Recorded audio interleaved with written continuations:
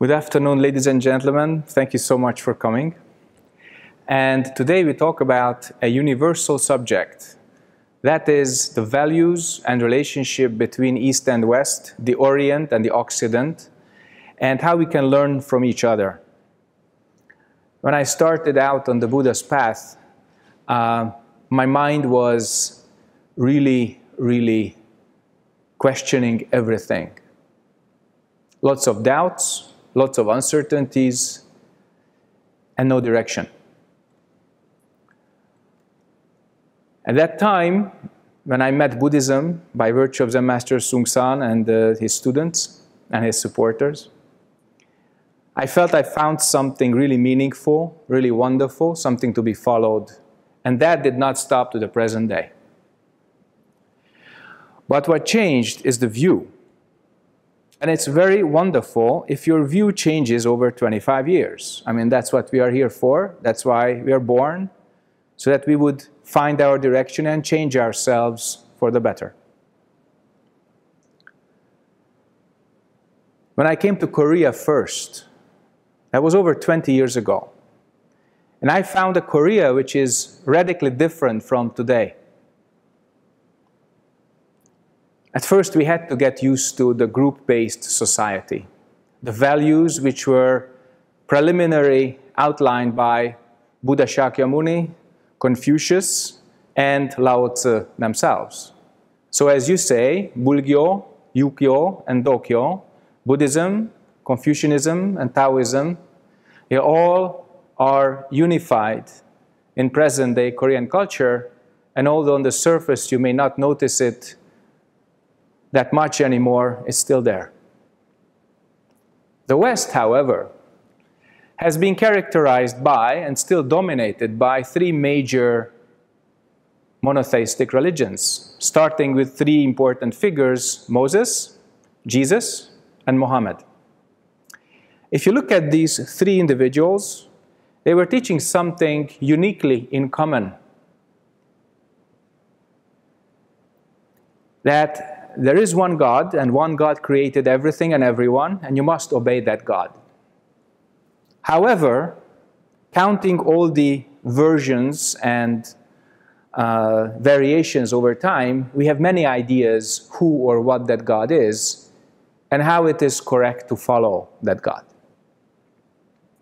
In the Orient, likewise, we have many variations and sub-traditions of Buddhism, Hinduism, Taoism, Confucianism, which, by the way, are not isms in the Orient, in the East. They are all called the path, Do. And that path is very important. And that's what seemed to be very important when I found this teaching 25 years ago.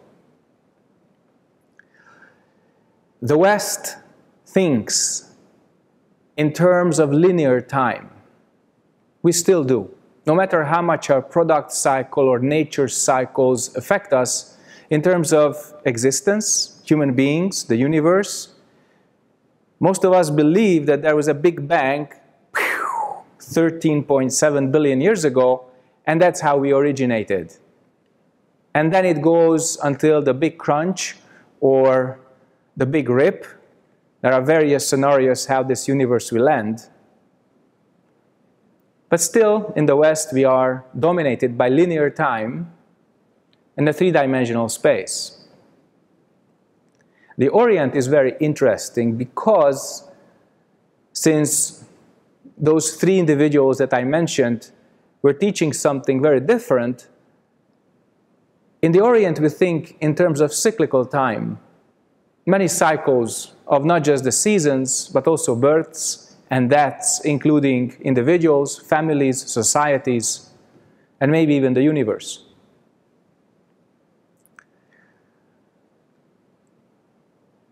Because of this difference, we treat each other also differently. You teach something very different in the West when you say, okay, linear time, once it happens, it's gone. In the Orient, you teach, well, it's cyclical time. So if you did this once, you can do this again. If you have the same habits and the same mind, you can do this again. So the notion of cause and effect is radically different in the West and in the East. How can you really demonstrate this? The 20th century is like a glass horse. All the sicknesses of humanity came out in the 20th century stronger than ever before. So when Western thought was imported to the Orient, then China changed. Japan changed. Korea changed. And how these societies started to treat individuals, groups, and the environment are reflected in the kind of thinking that they imported. At the beginning of the 20th century, communism took root in China. Taiwan escaped. Japan made Korea a colony. And less than half a century later, Korea was partitioned, and Japan had to start a new society after the Second World War. These are just small instances of social, political, and mental changes in the Orient. But what happened in the West was also very interesting. By the two world wars, we got so disillusioned that many, many people started to look for the Orient, look for some new solutions, look for some new ways. And although this inquiry existed before, even centuries before, large amounts of people only got started in the 20th century, especially after the Second World War.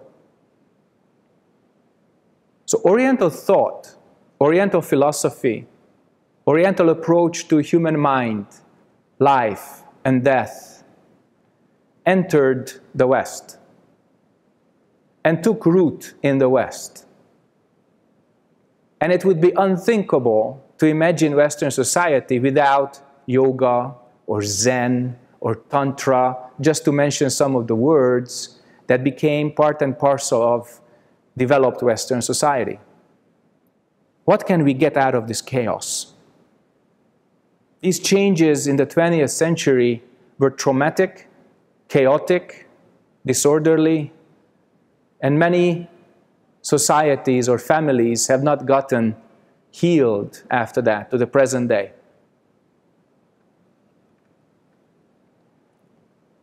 I think we should look at the very foundations and look at these three individuals in the West and the three individuals in the Orient, what they taught, how they influenced their society, how they influenced the view on individual, group, and the world.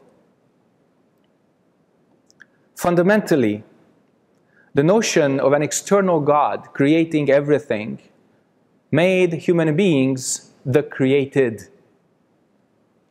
And therefore, most of the primal responsibilities of ours were projected back to heaven. And it is very hard to reacquire these responsibilities. Nature is our greatest teacher to do that. Another human being can be our greatest teacher to do that. And the West developed an individualistic, critical, creative society where, besides the many achievements, we have to treat many sicknesses as well. One is the isolation and alienation which started about 100 years ago. Not just Western philosophers wrote and talked about it, society felt it.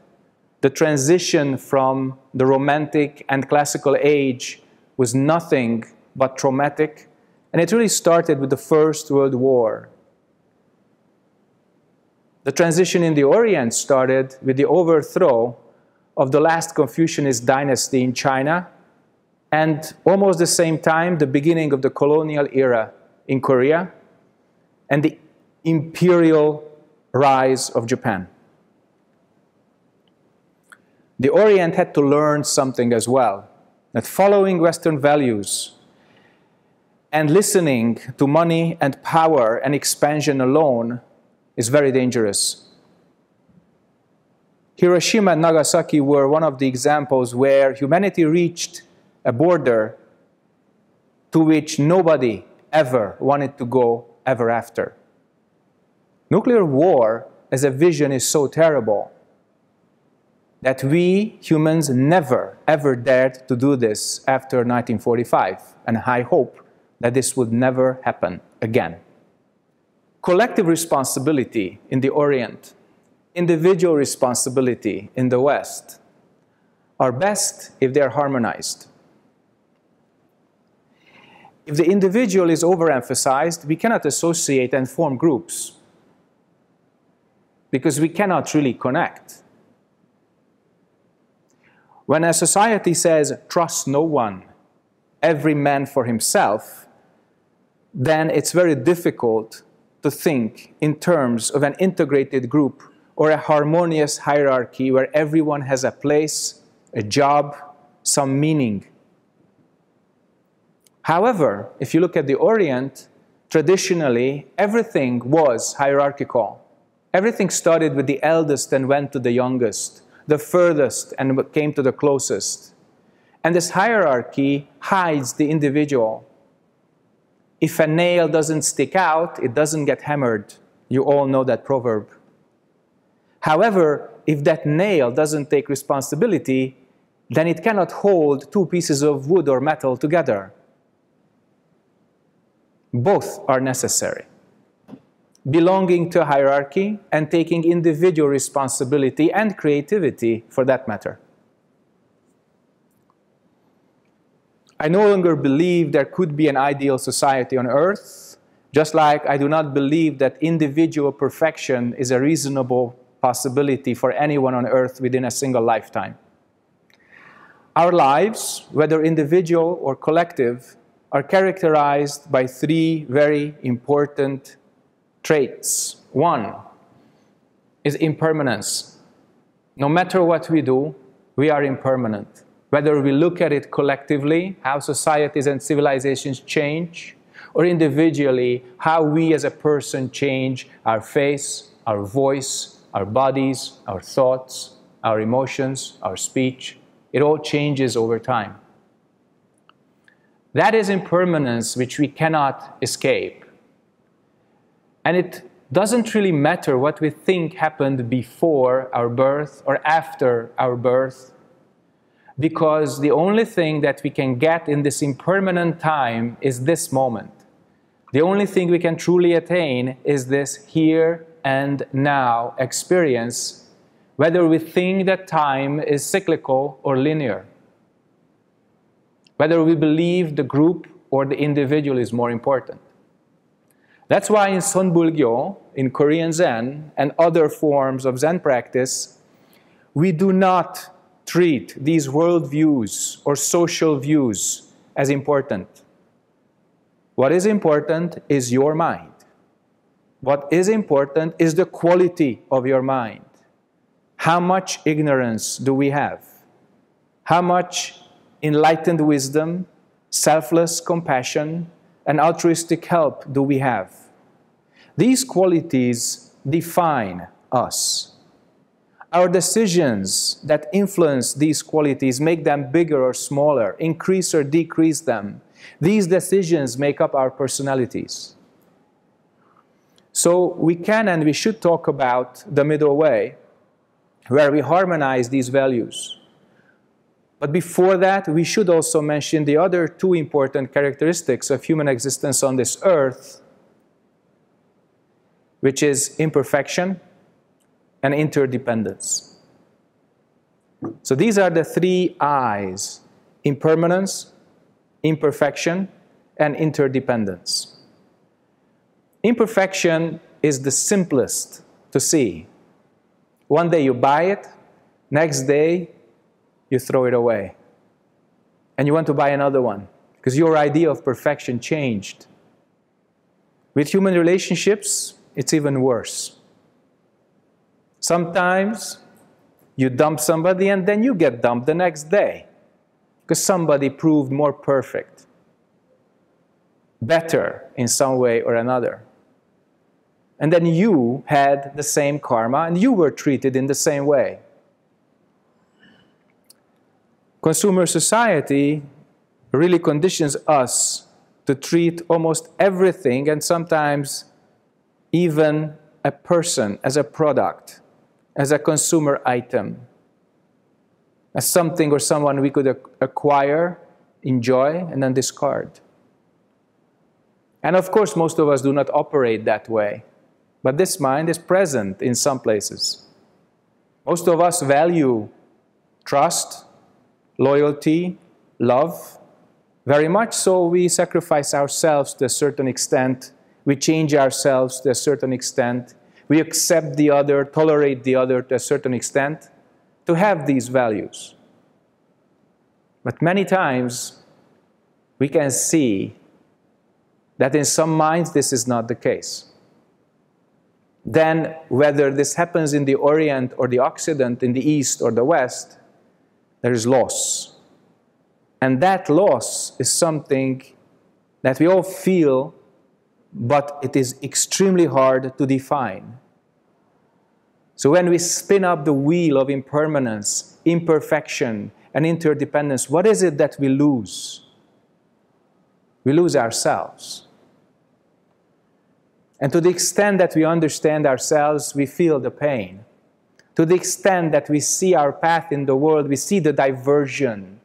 We see that we made wrong decisions. And the resulting suffering then is our karma. The Buddha talked about this very clearly in the Four Noble Truths. And in the West, people are interested in Buddhism primarily because the Four Noble Truths are so practical, and in their essence, they are not religious. You don't have to believe some idea or dogma or some orthodox view. You just have to see the fact of suffering, the cause of suffering, the end of suffering, and the way to end suffering, quite like a doctor. When you diagnose the illness, you see the cause of the illness, you have the medicine, and then you have the cure to apply, to administer that medicine. This was one of the reasons why in the scientific and sometimes atheistic West, Buddhism and its variations took root and became very, very popular because people felt the potential there. The potential to go beyond simple consumerism, materialism, atheism on the one hand, and on the other hand, we could also go beyond rash religious extremism. This religious extremism is currently killing people in the Middle East. It used to kill people in Europe hundreds of years ago. And it took us 2 world wars to put a stop to that, when we realized that this is not the way we want to take. So you might ask, why is our learning experience so traumatic? And one of the main reasons is that we as a species, we forget our experience. If we didn't, then only 1 war on Earth in the prehistoric times would have been enough to preserve peace. But alas, if you look at humanity, we forget our own experience as a species. And we repeat these over and over again. So this is why we need to go beyond impermanence and find something that can withstand the tests of time and the tests of experience. And then we can choose our path wisely and correctly. I think this is enough for an introductory, and I would be very happy to hear your questions. Even in Korean, if you like 한국말로도 질문 하셔도 돼요. Sim, you said imperfection is the character in Western world, right? Everywhere, not just in the West. But consumerism spinned it up very much. It wasn't so speedy in the Orient. These societies were very slow before the 20th century, and that was okay. Imperfection took a material form. We call it obsolescence. So you buy something, And then the next day you see another advertisement. And next month you see a new product. And in 2 months you throw it away and you buy another one because it became obsolete. In other words, imperfect. But when you bought it, it was the best on the market. So before capitalism started and developed, see, I think imperfectionism didn't exist in Oriental society. Once we obtain something, we try to keep it as long as we can. It existed, but not to this extent. Look at those who could afford to have a new palace, or more horses, or more women or men. Those people who could afford to make their environment obsolete and renew it, they did it. But for most people, this was not an option. They couldn't afford it, they couldn't even think about it, so they were conditioned, as you say, to keep their relationships, their belongings, their living spaces, their locations to the maximum possible extent. So it was there, but much smaller and much slower. I see. Okay. So imperfection, that idea was not usual to Korean society. So the other ideas you mentioned, like interdependence or what else, that I frequently, impermanence. Yeah, impermanence. Frequently, I heard those concepts, but yeah, okay. So perhaps it's good to link our current situation with our potential. So I've drawn a very broad outline of historical and cultural points, and I would like us to see the potential in our practice, in our Son practice.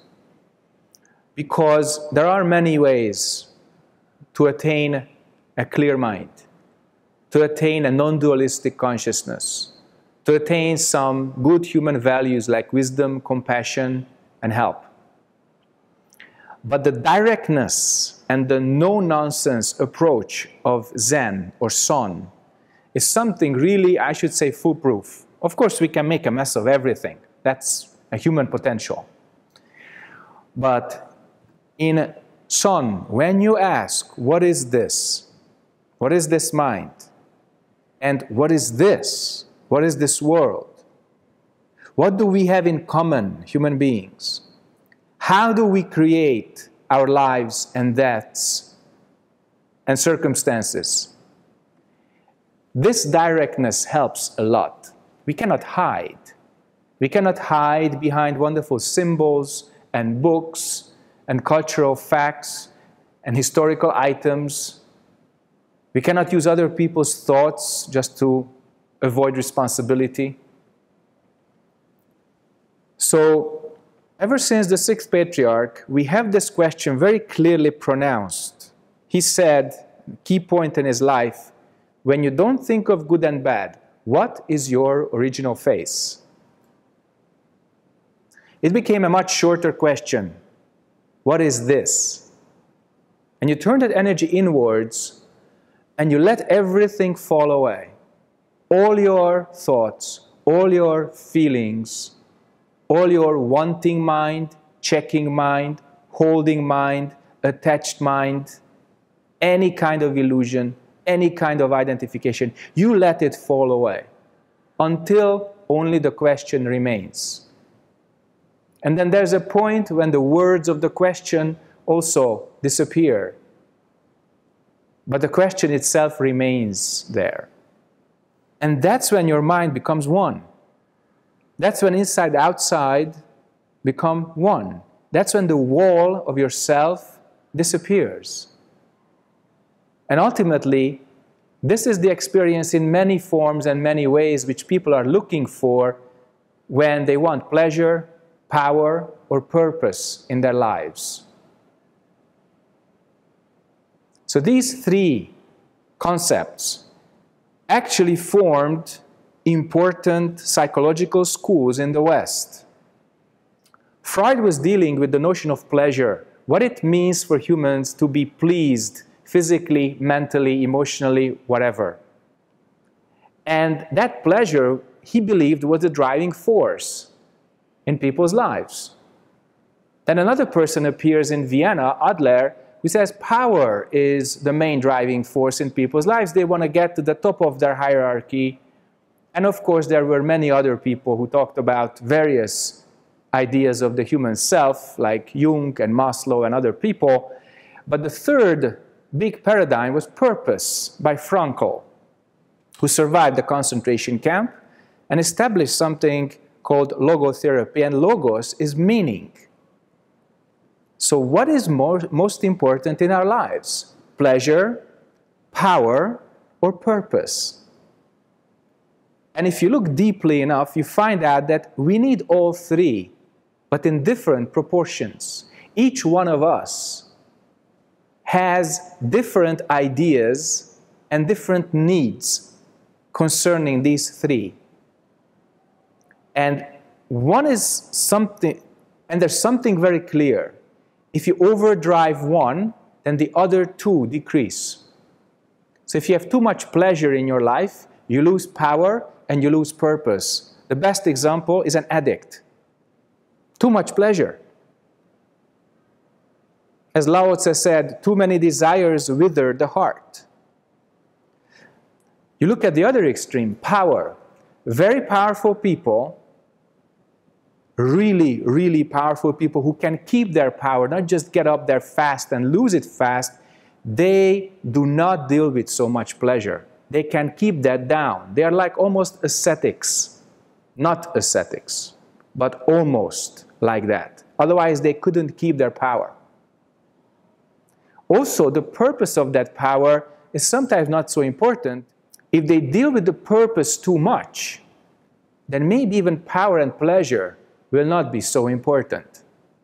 So what seems to be a good influence on people is that you outline these three things: impermanence, imperfection, and interdependence. And first we see that.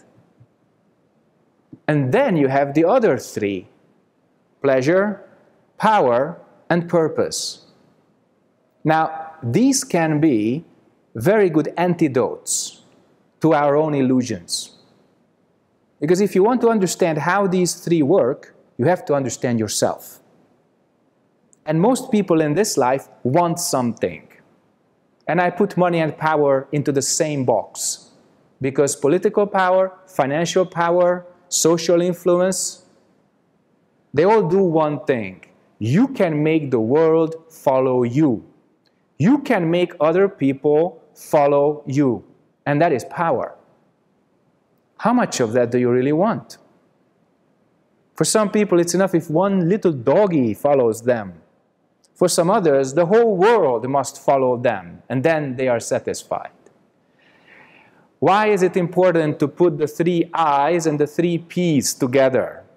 Because no matter how much power, pleasure, and purpose you may have in your life, you cannot escape impermanence, interdependence, and imperfection. There's no way. But you put the three together, just like to put the three individuals in the West and the three individuals in the Orient together, and then you can attain the middle way. You can attain harmony. You can attain balance. But the practical application of that must come out of your own experience. And without some kind of meditation practice or inner work, as they say in the West, attaining this experience is impossible. It would only remain an external idea. Ideas are the most creative and the most destructive factors in our lives. What do we do with them? Well, just like with anything right in front of you that you are interested in, you can and you should test it. If you put an idea to a practical application, you see its worth. You see cause and effect. And once you see cause and effect, you can rely on that experience. And that's how we learn. Any more questions? I get out of control sometime. So I want to ask, how can I control my body and my soul? What makes you lose control? Do you know that? There are three things liquor, anger, and woman. These three things, Yeah. the notion of these three things, where do they come from? I don't know. That's important. If you don't know where they come from, you look deeper inside. Even deeper and even deeper. What you have now is a small don't know. It's the lack of information or the lack of experience. Don't worry, we all have that. But if you practice and you go through your own karma step by step, you attain big don't know. Like astrophysicists, they attained big don't know when they wanted to have an idea what happened before the Big Bang. And nobody knows. It's a huge don't know. What happens before women and money and power and all these things appear in your mind? What kind of mind is that? We all have our explosions inside, explosions of desire, anger, or ignorance, or creativity, friendship, love, all kinds of explosions in the mind. Your system does that everywhere. What is the mind which is before all this? And that's why we ask the question. So to go from small don't know to big don't know, from small self, the ego, to your true self, true nature, there is a path. And that path is characterized by questions rather than definitions or dogmas. That's why in Zen we say, do not depend on the scriptures. Directly approach to human mind. Attaining your true self means you become Buddha. And the transmission of this is from mind to mind, directly. So when you ask the right question and you keep that question, it's like a compass for your consciousness. It keeps it steady, 180 degrees. Boom, you go. So every day, if you practice the Hwa-du, in Korean, the word head, du is the head. Hwa is not just word, it's any kind of appearance, any phenomenon. And when you keep that question, you attain the mind which is before these explosions, these kind of appearances. In another way, you can call it a mind which is clear like space, clear like a mirror. And then you can reflect everything. This kind of reflective, mirror-like mind does not have any inherent qualities. Inherently, it doesn't have anger, desire, or ignorance. So when you see things clearly, and you see people clearly, then you have a choice. And that choice is sometimes the matter between a very good life and a very bad life. Sometimes helping somebody or ruining somebody. And how does this choice appear? If your mirror is clear, you see the options. If your mind mirror is not clear, then your habits control you. And before you know it, you have chosen another path because some habits control your mind. If you practice, you can attain this clarity. The potential is in each and every one of us. It's called Buddha nature, or in Korean, Bulsong. And this Buddha nature is our potential for enlightenment. Originally, all of us have this, but very few of us have realized it to its fullest potential. And those who did are called the Buddhas and Bodhisattvas and great patriarchs. So, you asked a very good question, but it's up to you to endure the answer. We can ask very good questions, but how much can we endure the imperatives that come up with the answers that we get? Now, that patient endurance is also another very important human capability And along with that comes loyalty, humility, and service. And then you see that you don't live your life for yourself. You live it also for other beings. And when you balance that, then equanimity, harmony, and shared happiness, they all come. It is possible to live like that. I want to know about your purpose of your suheng. Well, at first my purpose of suheng, or meditation practice, was to solve my own problems, my own doubts, my own indecision. Then I realized that it doesn't stop here, neither from inside or from outside. So if I want to solve my problem, I have to help others solve their problems too. We are not isolated. So there's a bumper sticker in America, "Your ignorance is not my bliss." And it's a very funny way of saying it, that we are very much connected. So your problem immediately becomes my problem. And my problem, or my solution, immediately becomes yours too. So if you want to help yourself, help this world. And if you help this world, then you have already helped yourself. It's a very important point. It doesn't mean that you can evade or escape your inner work. But we have a huge connection with each other. We are totally interrelated.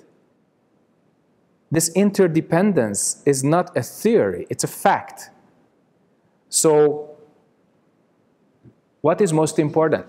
Moment to moment you see that, and you apply that hierarchy or priority, and you help somebody. It's like helping yourself. And you solve something inside yourself, immediately your relationships change, because your mind changed. So over time, I realized that this is a wonderful job, because I will never be unemployed. This world reproduces suffering way quicker than we could have enlightened minds to alleviate that. It's very disproportionate. We have 7 billion human beings and counting, and most of them don't practice. Most of them don't turn their energy inside. Most of them do not do the inside homework. They only go with the critical changes at the speed of sensory perceptions. I call it body speed, because as it hits your body, or as it comes through your body, you believe it. But how about mind speed? When you turn your energy inside and you ask the question and you clear your mind mirror, then you see inside your mind way faster than the external experience could come. As a practitioner, you will always be needed. This world will always need clarity. So whatever your external position is, whether it's cleaning the floor in a sonpang, or being a teacher, or being an abbot, or being anyone in Buddhist society or in the practitioner society, it doesn't matter. Your internal job as a human being is already clear. You clear this mind, you clear the world. You help this world, you help yourself. So I found that the concept of suffering, of course, changed. At first it was very individualistic, and it's very, very necessary. Even the Buddha had that. And most practitioners had individual suffering before they went into the path. Otherwise, it would have been just like a shopping trip. Go, buy, enjoy, leave. Those people who stayed on the path, they had suffering before and sometimes even during that. But the notion of suffering changes. It stops being your own problem. Once you clear this up to a certain extent, then you can help others. Then you see the family problem. You see the social problem. You see the global problem. And you try to help that in your own way. Very important. Nobody has to be a big activist, to do that. But we have to be very clear and have some wisdom and compassion and selflessness to do that. So what keeps me on the path? Everything and everyone. Loyalty is first. Because you got saved by somebody's mind, that was my teacher. Then I have a duty. It's my obligation. But it's willingly undertaken obligation. You cannot go against your own nature. You cannot even go against your own karma.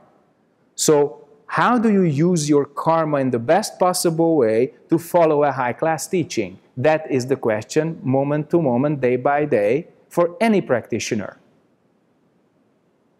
And how do you answer that? Practice and help. These are the two major aspects, and everything else follows after that. So we have a job as practitioners which will never end. And that's the good news. The bad news, there is no bad news.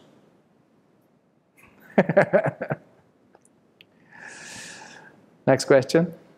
At the beginning of your talk, you mentioned the three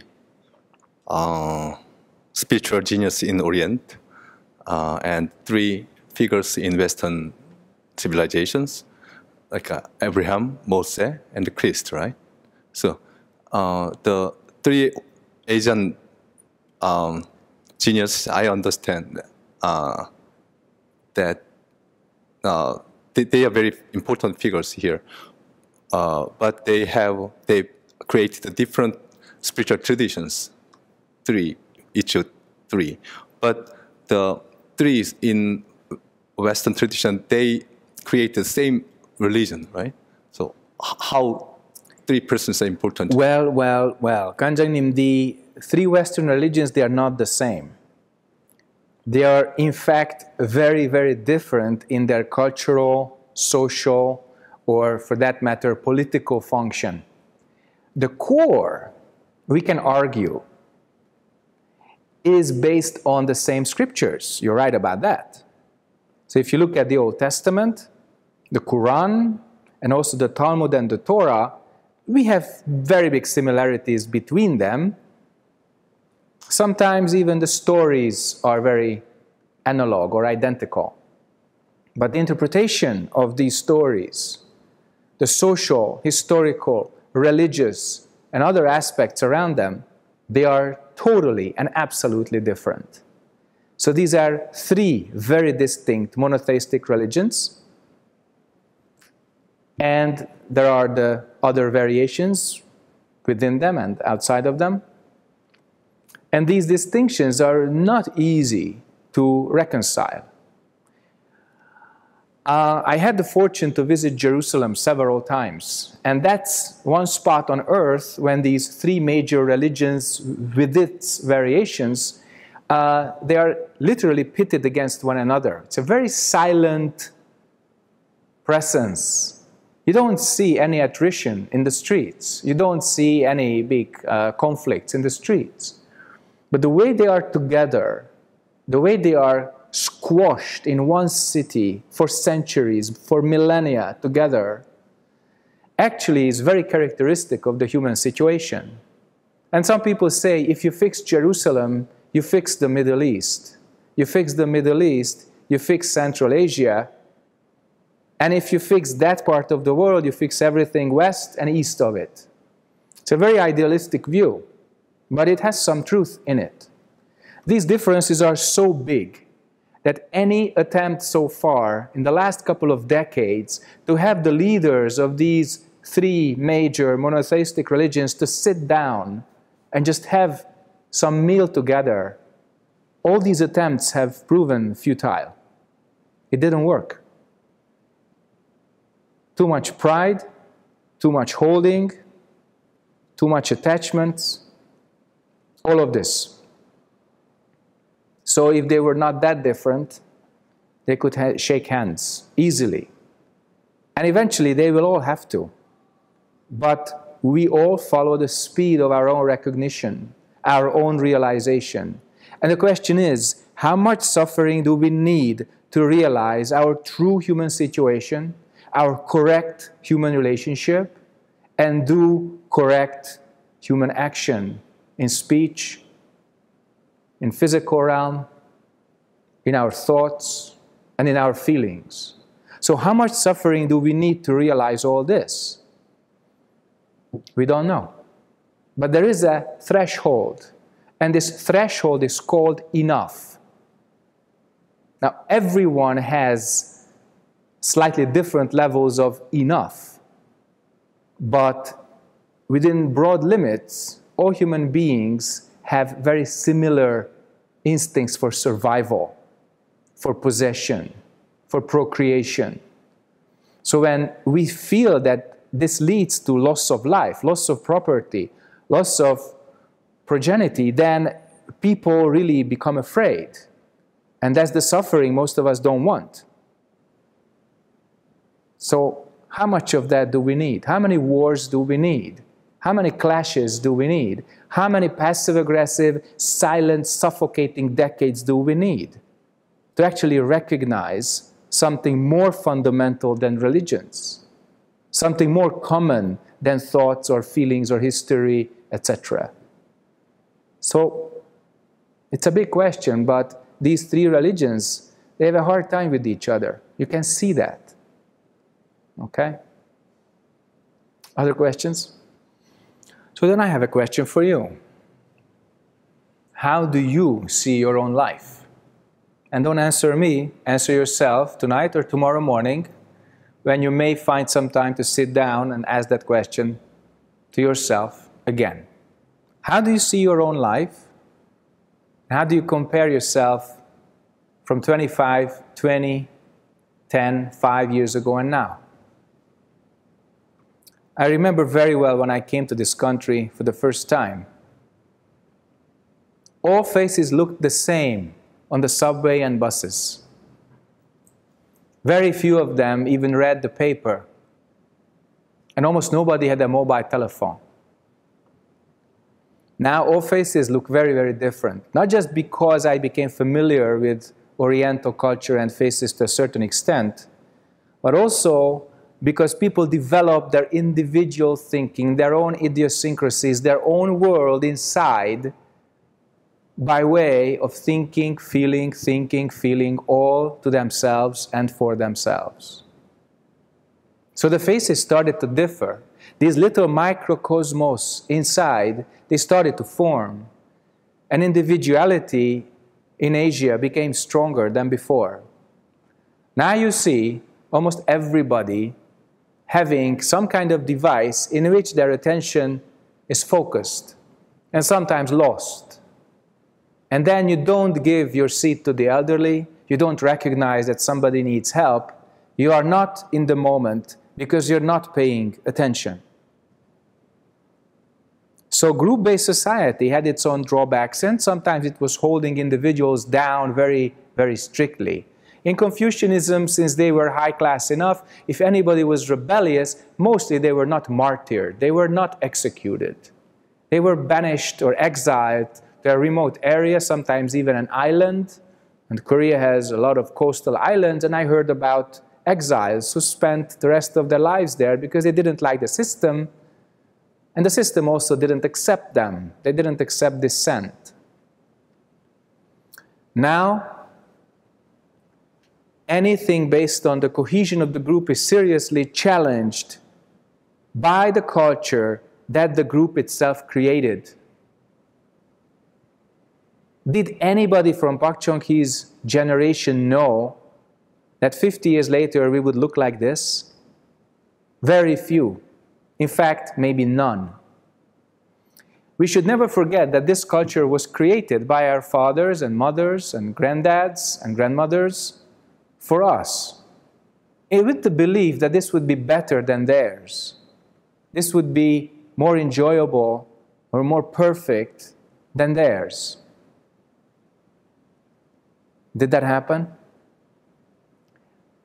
If you look inside, you find that if you don't change your mind, your world doesn't change. The exterior form, the ways of communication, the ways of transportation, they changed, but the passengers, did they change? Or they carry roughly the same kind of consciousness with a slightly different content as before? And the answer is, if we repeat our problems, if we repeat our crises as a society or as a human race, then we didn't change. We didn't change the fundamental characteristics of our consciousness, whether as an individual, a group, a society, or a species. Now, that's why we have a job. That's why practice, the internal work, and the communication of that mind work will never be obsolete, and it will never be redundant. That's why you can trust that.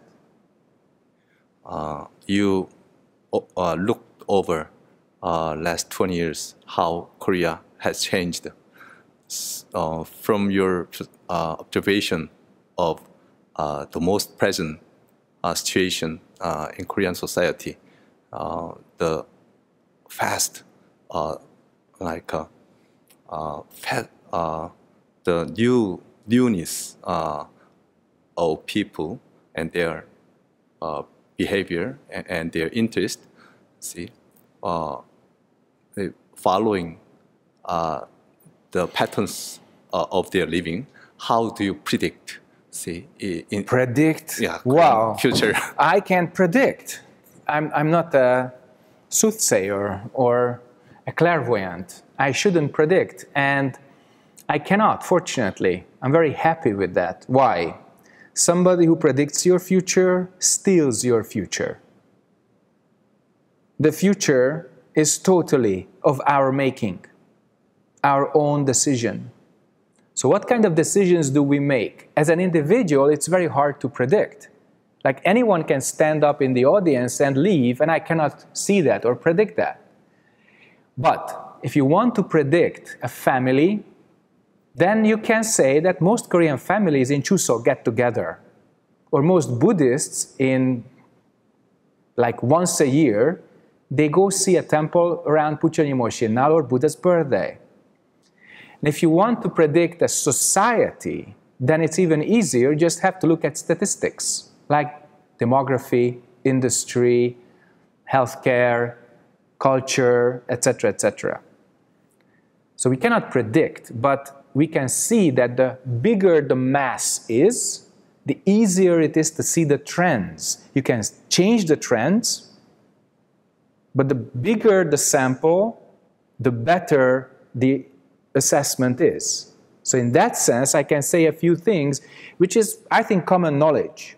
The first is that it's impossible to stop the trend of westernization in Korea. You can't. So people will become more individualistic, more isolated, society will have more disparities, and the old structure, as we know it, will fall apart. It is already seriously damaged. So people don't think in terms of the old structure in the way that they thought 25 years ago. They look for themselves first, their own happiness and their own individuality, and then the group, whether it's family or friends or others. This used not to be like that 50 years ago, especially not after the Korean War. After the Korean War, for many years, the question was, whenever you met somebody, 식사하셨어요? Did you eat today? You don't see that question anymore. Because, of course, that's not necessary anymore. But other aspects of society that held this society together, more attention, more compassion, more wisdom, they are decreasing because we fill our minds with other content than that.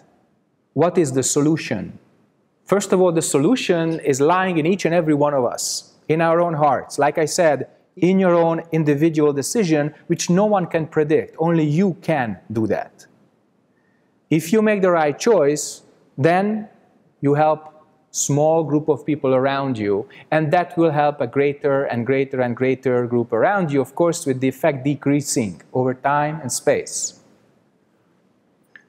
But what to do with the social changes in Korea when the elite is getting supremely rich, the middle class is getting by, and there's an increasing amount of totally impoverished people that you can see already in the streets?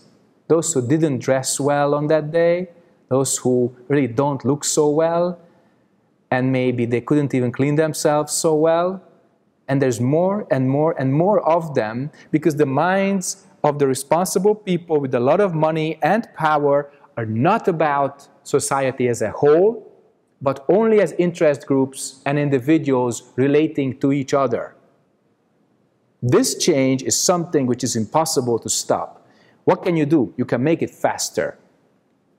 Why?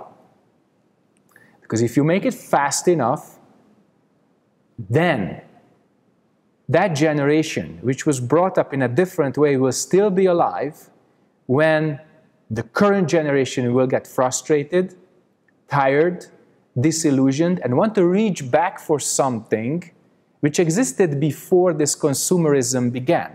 This individuality and isolation and alienation began. In Europe, we know that from our own experience. And the problem is that it happened in the West very slowly, over 400 years. The start of democracy is really not Greece. That was a good start for them, but for centuries after that it disappeared. The start of democracy is really after the English Revolution, when there was the first kind of constitutional monarchy after the nobility and the royalty, plus the commoners, they made an agreement. It was the 17th century. So then slowly, slowly, science, democracy, culture, etc., developed, and the individual, through humanism, became the focus of the West. That was like a frog slowly boiled, starting from cold water, and every couple of decades it increased, and in the 20th century it reached a boiling point, and within a century over 100 million people died of the 2 world wars.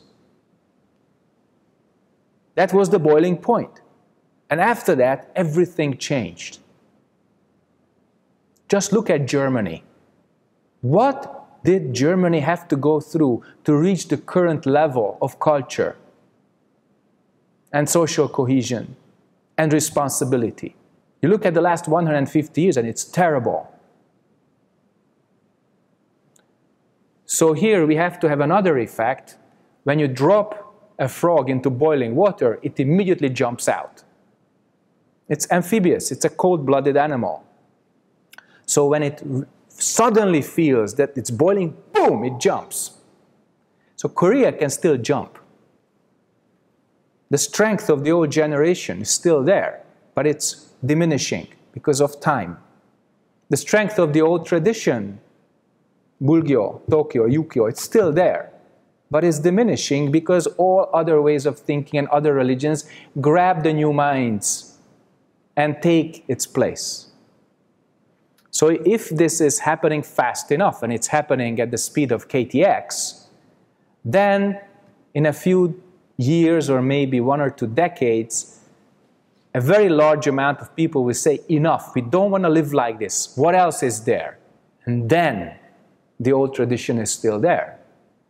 But if it's like boiling it over centuries, it will stop.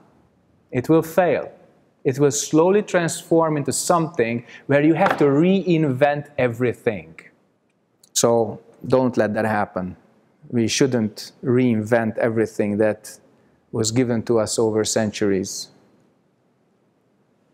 And if we are just honest with ourselves, then we follow the correct path. Because nobody wants to purposefully suffer. And if we go deep enough with that, then we also don't want to make others purposefully suffer. And that intent alone can save our tradition. That will give us enough loyalty, commitment, and action power to save the values for the time when large masses will need them. At this point, you cannot say that Korea socially, en masse, at a large scale, would be interested in going back to the old spiritual values. This is not the case.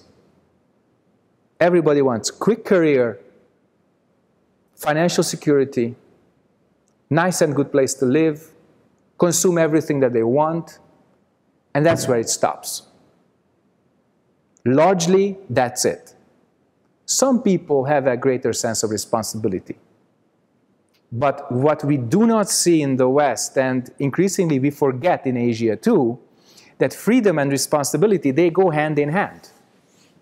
If we don't take responsibility, we cannot be free. Freedom starts with taking responsibility. I'm responsible for this. So I have the freedom to fill it up or consume it because it's my job. So it sounds very simple, but having freedom on this earth starts with taking responsibility for this earth. These two things are usually outruling each other, especially in the West. I don't want any responsibility. I want to be free. It doesn't work. If you look deeply, it never worked, and it never will. So doing just what I want is another matter. But if you want freedom, you have to take responsibility. And if you took responsibility, then you have freedom. These two go hand in hand. Translate that to human relationships like commitment or loyalty. And when you have that, you have a meaningful human relationship. So when it's a marital relationship, it's easy to see that. When it's a larger or group-based social relationship system, then that kind of commitment, that kind of loyalty is also important. And it takes a different form, but the function of holding us together as one big human field of existence, that is very common. That is something we should see. So I hope that all of us in this room and those who watch this footage had an insightful time and got some inspiration to look deeper inside and find our true purpose in life, so that we would have a balance between the power that we wish to acquire or subject ourselves to and the pleasure that we want to experience and give to others would be all matched up with the purpose of all this. And when we do that, then we can live a more meaningful life. And if we practice, then we can wake up, get rid of our illusions and unnecessary dualities, and save this world from suffering. Thank you very much for your attention.